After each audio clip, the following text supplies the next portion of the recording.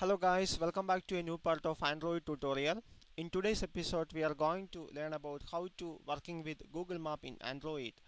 The Google Map using API version 1 is deprecated now, so you need to work with Google Map version API version 2.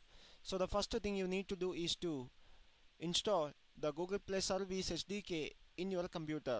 So go to the window option and choose the Android SDK manager,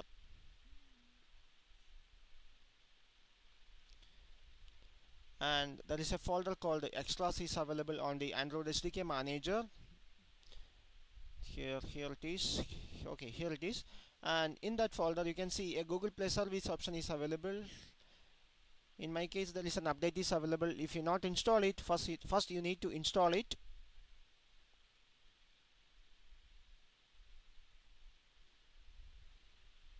Okay, after successful install it, you need to import it as a library project into the workspace. So choose the import option.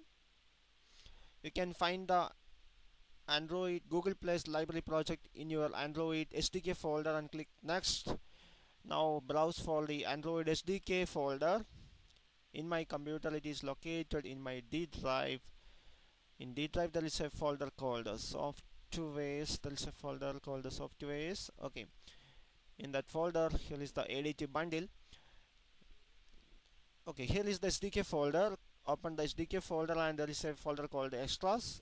Open it, and in that folder you can see a folder called Google, and here is the Google Play Service directory. Click OK. A lot of other options are available here. We only need the Google Play Service library project, so choose it only.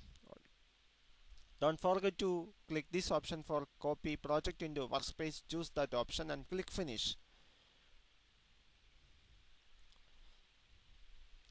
Now we successfully added the Google Play Service library as a library project into the Android workspace. Okay, now we can start a new project for Google Maps. So choose a new project. Click next. It's an Android application project. Provide a name for the project. I name it as Google Map Demo, and change the package name also.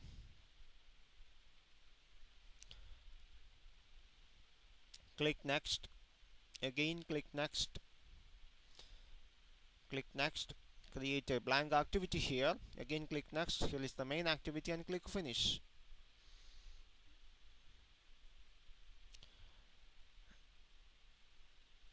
Okay, now we got the project on the IDE. Okay, now we have to add the Google Play Service library project into the newly created project. So right click the project, choose the project properties. So right click the newly created project and choose the properties, and in the Android option choose the Android option, and at the bottom of the window you can see a library option is available here. By clicking the add button you can add the library project into our project. Here is the Google Play Service library project and click OK. Now we successfully added the Google Play Service library project into our project and click apply and click OK. So now we successfully added the Google Play Service library project into our project. Now we need the API key for the Google Map. So for that we need the SHA-1 fingerprint. So for getting the SHA-1 fingerprint you need to set the Java variable path. So choose the properties.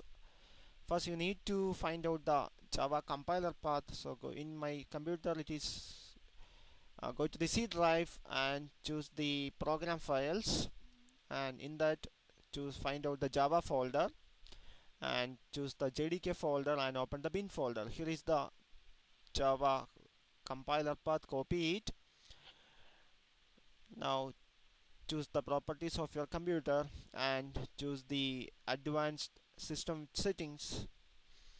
Choose the advanced system setting option,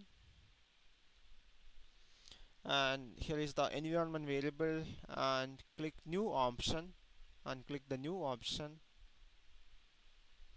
and provide a variable name as path and paste that Android SDK path here and click OK. Now we successfully set the Java variable path in our computer.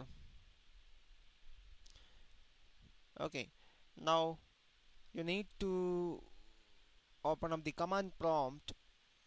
So open the command prompt. So by using the Java key tool, you have to generate the SHA1 fingerprint. Here is the command for creating the SHA1 fingerprint: key tool, list v key store, and user profile Android debug key store.